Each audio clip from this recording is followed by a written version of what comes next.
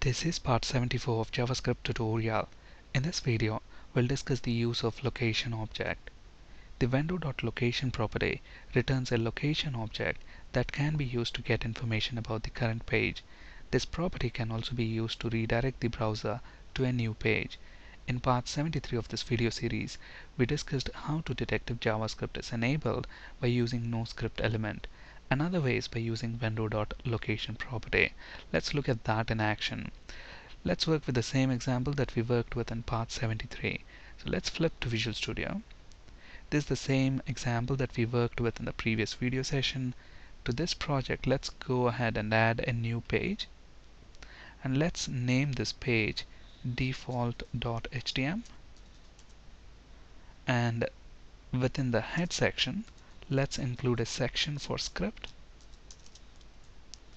Window.location equals HTML page1.htm. So let's copy the page name and paste it here. And then within the body section, let's include an h1 element. And let's display this message. It seems that you have disabled JavaScript. Please enable JavaScript.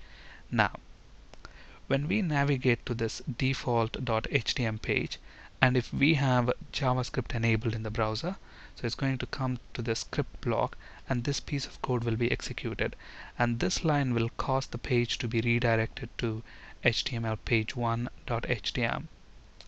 If JavaScript is disabled, then this piece of code will not be executed, and we will stay on this page.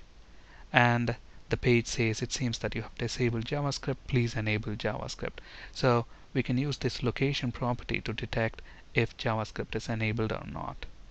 So we can either use noscript element or window.location property. So let's look at this in action. So let's go ahead and run this. So at the moment within IE we have JavaScript enabled. Look at this. When we try to navigate to default.htm, it redirects us automatically to HTML page1.htm. That's because, let's actually throw in a breakpoint here and run this page in debug mode. So look at that. We come to default.htm page, but it hits this breakpoint. Look at that. When I hover the mouse over location property, it shows us the URL of the current page, which is default.htm. But then we are changing the location to HTML page1.htm. So this will redirect to HTML page1.htm. Now let's go ahead and disable JavaScript. So let's go to Internet Options, Security, Custom Level, scroll all the way to the down, and then select Disable Radio button, click OK. So now let's navigate to default.htm. Look at that. It seems that you have disabled JavaScript, please enable JavaScript. So basically this piece of code will not be executed, so we will continue to stay on the same page, and we get to see that message saying that JavaScript is disabled. This window.location property is especially useful if we have two different sites, that is, one site for the users with JavaScript, another site for users without JavaScript. In this scenario, we can make the home page of the non-JavaScript website to be the default page, and in that page we'll include a script like this: window.location equals the URL of the JavaScript enabled site. Now if users have JavaScript enabled in their browser and they visit this default page, they will be automatically redirected to the JavaScript enabled site. If they don't have JavaScript enabled, then this piece of code will not be executed, so they will continue to stay on the site which works without JavaScript enabled. Here we have some of the useful properties of the location object: href, hostname, protocol, and path name.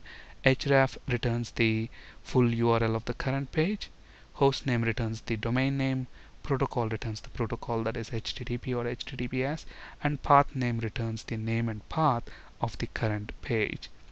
And here is an example. So to speed things up, I have already typed that, so let's copy and paste this within this default.htm page. At the moment we have JavaScript disabled, so let's go ahead and enable JavaScript.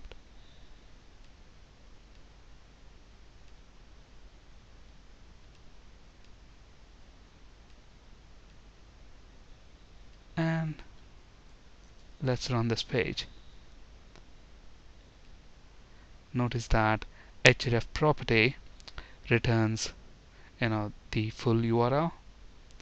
Host name gives us the name of the host, that is, in this case it's localhost, and path name gives us the name and path of the current page, and protocol returns the protocol that is used. In this case we are using HTTP, so we get HTTP back. Thank you for listening and have a great day.